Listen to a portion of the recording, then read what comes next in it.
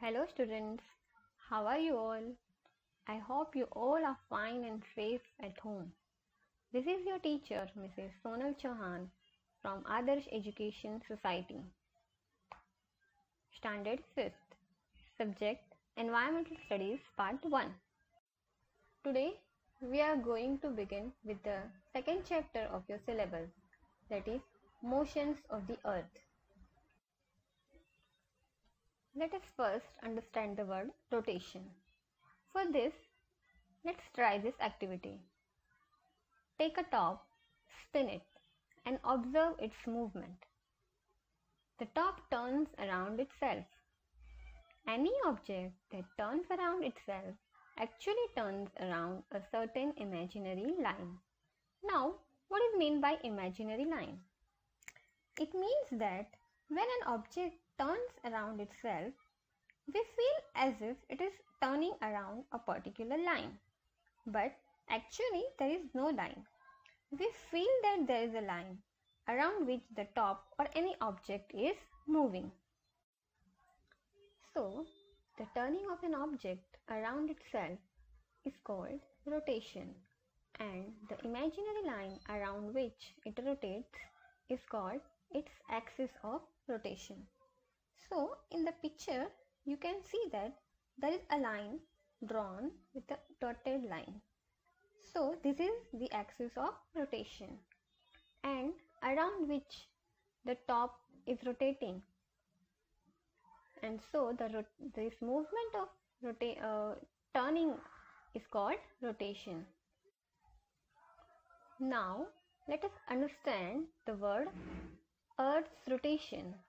For this there is another activity. Take a globe like a one in the picture and spin it. Note the line around which it rotates. Now take a plumb line and hold it close to the globe as shown in the picture. Now what is plumb line? Plumb line is an instrument that is used in a construction business to find the level of wall. Now what if you don't have a plumb line? Not to worry. If you cannot get a plumb line, tie a long thread to an eraser and use as a plumb line. You will see that the plumb line and the Earth's axis are at an angle to each other. That is, the Earth axis is inclined. Now, what is meant by inclined? Inclined means slanting or tilted.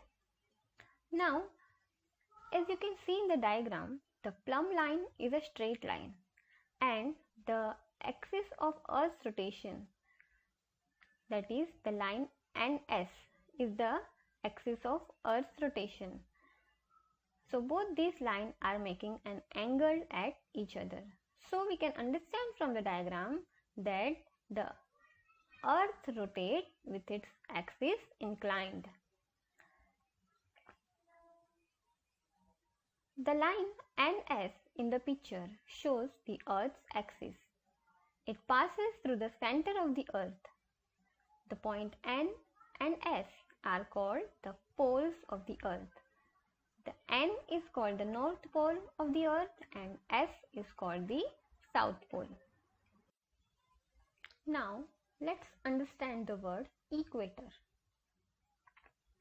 If a circle were drawn around the surface of the Earth exactly in between the North and the South poles, it would divide the Earth into two equal parts. That is, if we draw a line or a circle exactly between the North and the South pole, we have learned what is North and the South pole. The two ends of the Earth is called North and the South pole. The upper portion is called North Pole and the down part is called South Pole. So if we draw a circle, it would divide the Earth into two parts. So this imaginary circle is called the equator. So the equator divides the Earth into two equal parts. The portion of the Earth above the equator is called northern hemisphere, and the portion of the earth below the equator is called southern hemisphere. Let us try another activity. Stand a candle in the middle of the large table. Draw a big circle around the candle. Place a globe at any point on this circle. Light the candle. See that it is dark in the room. Suppose that the candle is the sun. Observe which part of the globe gets the sun's light and which one does not. Now, looking at the globe from the direction of the North Pole, turn it anti-clockwise. Now, what is anti-clockwise? It means against the direction of our clock. This is how the earth rotates. That is, it rotates from west to east. Now, from this activity, we have noticed that as the earth rotates, its different parts come into the light of the sun one after another and turns away from it also in the same order. So it means that the different parts of the earth come in front of the sun and moves away from the sun one by one. Now let us understand the word sunset and sunrise. Stick a red bindi on the globe. Set up the previous model of the globe and the candle. Turn the globe anti-clockwise. Note when it is sunrise, noon and sunset at the location of the bindi. After one sunrise, note when the next one occurs at the bindi. You will see that this happens when the earth completes one rotation, that is, when it makes one complete turn around itself. So students, you have to note that when the bindi will come back to its position, and it will come back to its same position when the earth will complete one circle. And this process goes on continuously as the earth is rotating around itself.